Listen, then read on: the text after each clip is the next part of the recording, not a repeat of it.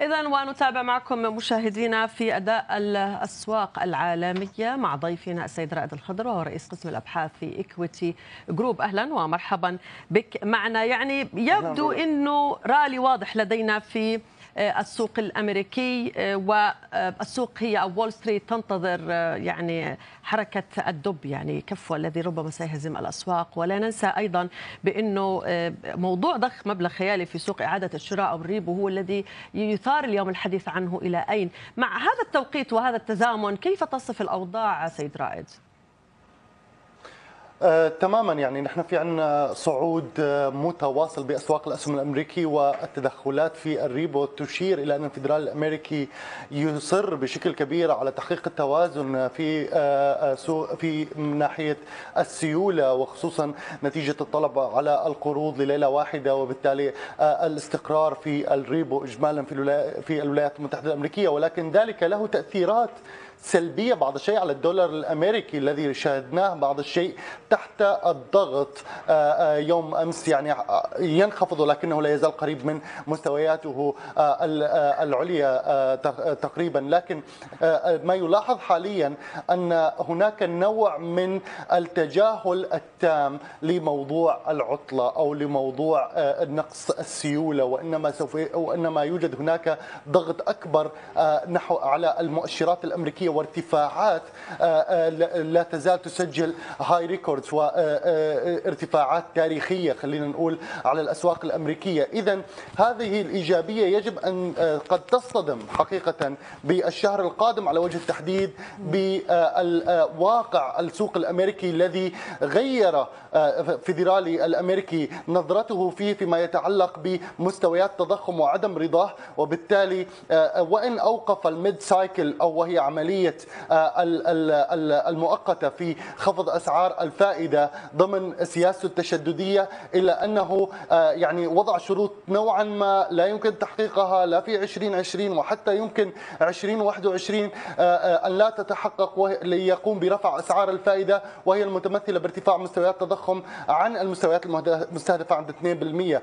أيضا يوجد هناك تحديات فيما يتعلق بمستويات التضخم على وجه التحديد، وهي صعوبة أن يحافظ الدولار الأمريكي على مستويات منخفضة أو على التراجع في ظل وجود طلب حقيقي عليه كملاذ آمن في الوقت الراهن، ونظرا لجاذبية الأصول الأمريكية والطلب الكبير على الدولار الأمريكي في الوقت الحالي. ويعني يلعب دور، نحن عم نشوف حالة فريدة نوعا ما، وهي ارتفاع وقوة في الدولار الأمريكي أو استقرار عند مستويات مرتفعة، ارتفاع في أسواق الأسهم الأمريكية، وكذلك ارتفاع في الملاذات الآمنة. طبعا السبب الرئيسي هو نقص السيولة في هذا الموسم الحالي أو في هذا الأسبوع على وجه التحديد. يعني سيد رائد، ربما من المتوقع أن نشهد هذا النقص أو شح السيولة في أسواق الريبو ماركت نهاية العام، بما أن البنوك الأمريكية يعني تحاول أن لا تقوم بعمليات إقراض في نهاية العام. ولكن السؤال، إذا استمرت الولايات المتحدة الأمريكية بطرح المزيد من سندات الخزانة ورفع سقف الدين في العام المقبل،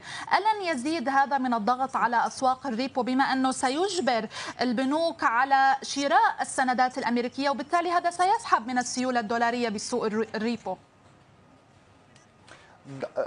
تماما. النقطة اللي نحن عم نشاهد حتى الآن التدخلات التي يقوم بها الفدرالي الأمريكي يصفها ويحاول أن يقنع الأسواق أنها تدخلات مؤقتة تقنية نوعا ما، وذلك لتوفير السيولة اللازمة. ولكن استمرار هذه العملية هي دليل واضح على أنه يوجد هناك طلب كبير على الدولار الأمريكي، ويحتاج هذه السيولة ويحتاج إلى الليندنج بالماركت، أو خلينا نقول الإقراض في الماركت. وبالتالي خروج عن السيطرة في الفترة القادمة قد يضغط أكثر على الفدرالي الأمريكي لاتخاذ قرارات. نحن عندنا معدلات الفائدة وصلت إلى 10% على الإقراض لليلة واحدة أو الريبو على وجه التحديد، وبالتالي هذا يعتبر مستويات مرتفعة نسبيا. أعتقد يجب أن يتم تحقيق استقرار في سوق السندات الأمريكية حتى لا تخرج الأمور عن السيطرة. جميل. ويعني هنالك أمر مستغرب، يعني مع ارتفاعات واضحة لدينا وتسجيل أرقام قياسية في أسواق الأسهم، نجد أيضا هنالك يعني ارتفاع في أسواق المعادن الثمينة، كيف تفسر ذلك؟ طبعا مرده اولا بلا شك يوجد نقص السيوله، هذا يسبب السكالبينج او الرغبه بالمضاربه.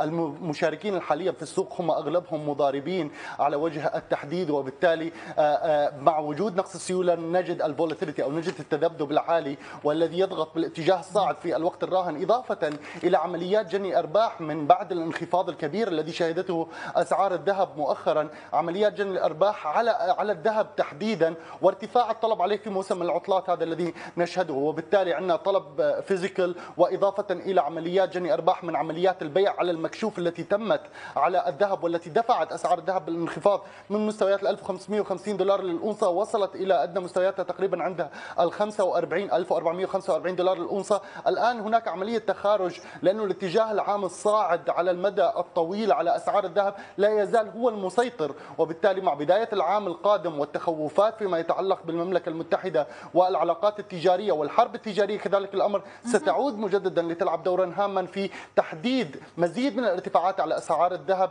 في الفتره الحاليه، وبالتالي ترند الهبوط على اسعار الذهب بدا البائعون يقومون بعمليه جني الارباح والتخارج من صفقات البيع. هذا سبب مع وجود نقص السيوله سبب هذه الارتفاعات الواضحه التي شاهدناها على اسعار الذهب، واذا ما استمرت ما فوق 1496 دولار للأونصة الارتفاعات قد نشهد وصول الى مستويات 1515 قبل نهايه تعاملات هذا العام. شكرا لك السيد رائد الخضر، رئيس قسم الابحاث في إيكويتي جروب.